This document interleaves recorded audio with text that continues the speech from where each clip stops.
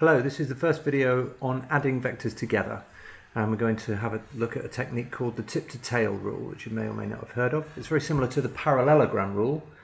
The reason we're going to use the tip to tail rule rather than the parallelogram rule is it's slightly simpler, and it's the one that the exam board recommend.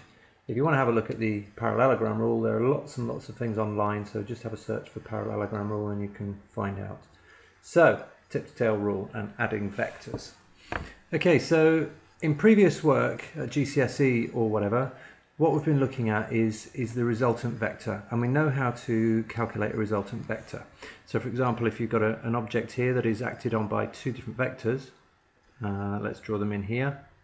We've got vector A over here, say, which is, let's say, 6 newtons, and we've got vector B over here, which we'll say is 10 newtons. Now obviously they're acting in different directions, so if we use the convention that rightwards is positive, we can say that this vector here is minus 6 newtons.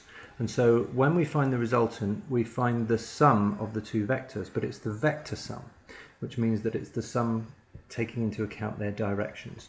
So if we're looking for the resultant vector of A and B, which we'll call R, that's going to be the sum of 10, so plus, because it's the sum, but now minus 6.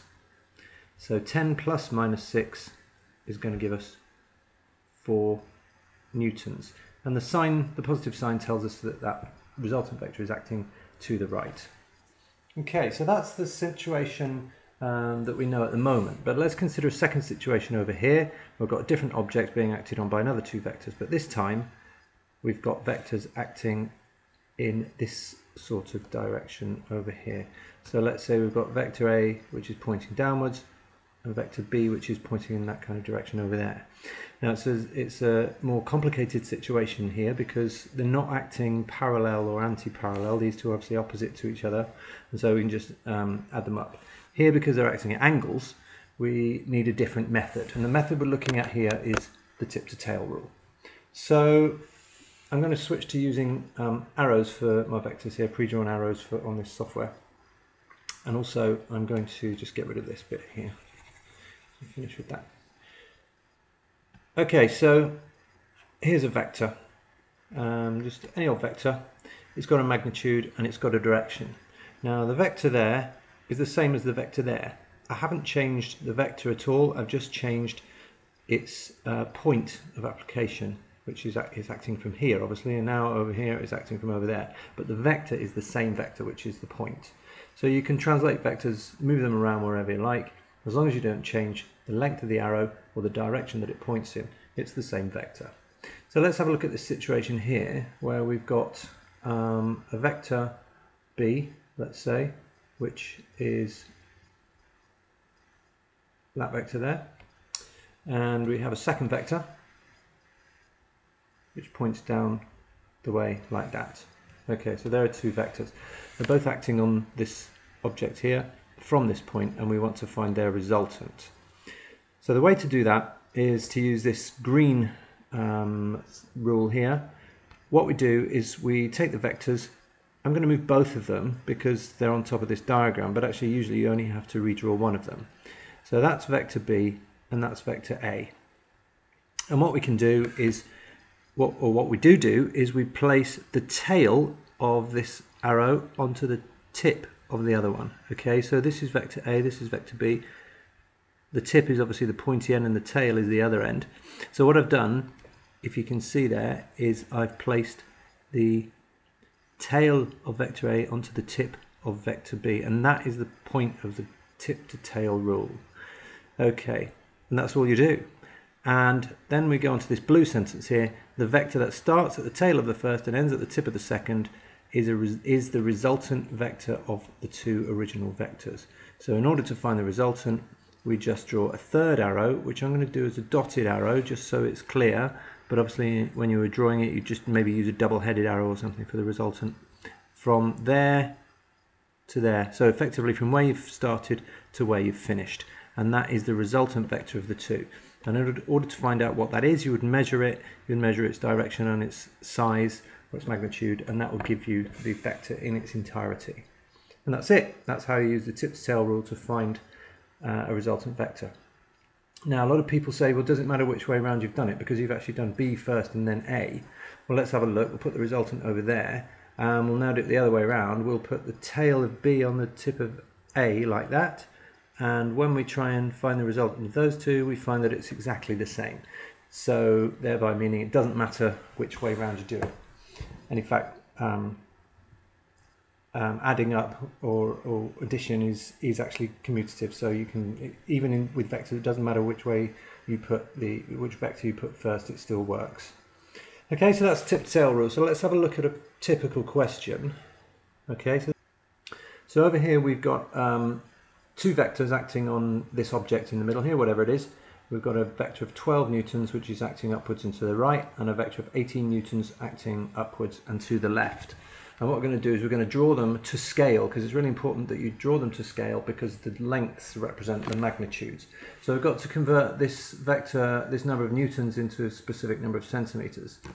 Now the first thing to do is to look at how much space you've got, because obviously you've got to fit the vectors into the space available. And quite often in the exam paper, you'll have a piece of graph paper written down on the exam, or actually printed on the exam paper that you can use. And obviously you have to fit the thing into that. So I reckon here, if we use 12 newtons is equal to 6 centimeters, which means 2 newtons is equal to 1 centimeter, which means that 1 newton is equal to half a centimeter. And it's wise to write your scale down in the corner so that you know where you are and everybody else knows where you are. So 1 newton is equal to 0.5 centimeters.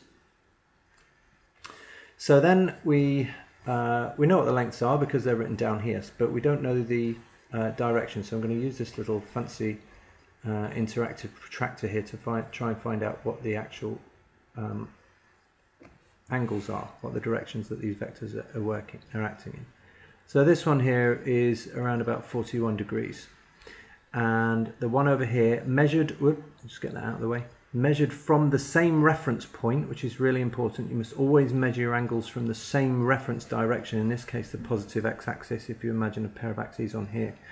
So this vector's angle here is 163 degrees. So we've got two vectors, one acting at 41 degrees, and that's the 12 Newton one, and one acting at 163 degrees, which is the 18 Newton one.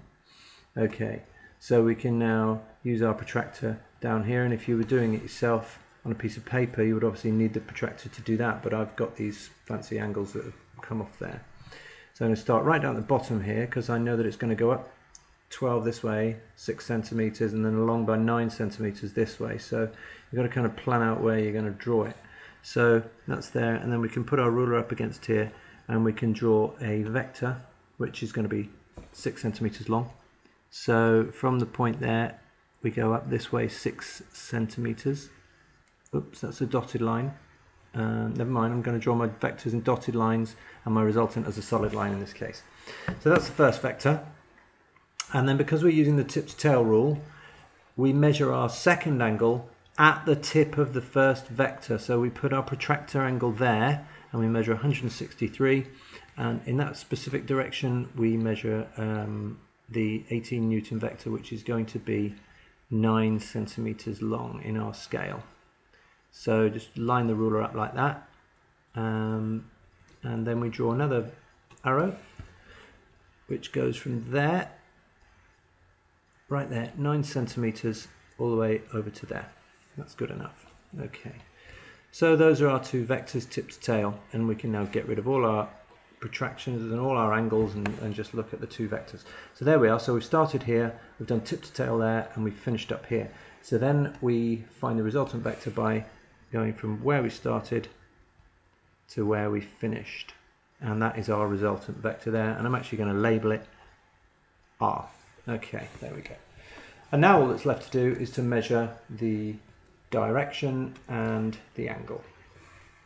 So we can bring our protractor down here and pop it as close as we can there, and then the angle here is approximately 121 degrees, and then we just need to measure the length of the vector. So we line our ruler up like this, and the length of that vector there from beginning to end is approximately 7.8 centimeters. So then we would convert up this, would multiply 7.8 by 2, which would be 15.6. So our, correct me if I'm wrong, my mental arithmetic is awful. So we're looking at 15.6 newtons and acting at an angle of 121 degrees, and that fully specifies our vector, and that's the resultant of our two original vectors using the tip to tail rule. If you're doing this in exam, there's another couple of things you should take into account. You should always label the vectors. So we might call this vector A and this vector B, and so we would say A, B. We would put our scale in somewhere handy so that we can see what's going on, and we would definitely make sure that we put arrows on all our lines, and that would get you full marks in an exam question. And that's it. Thank you very much.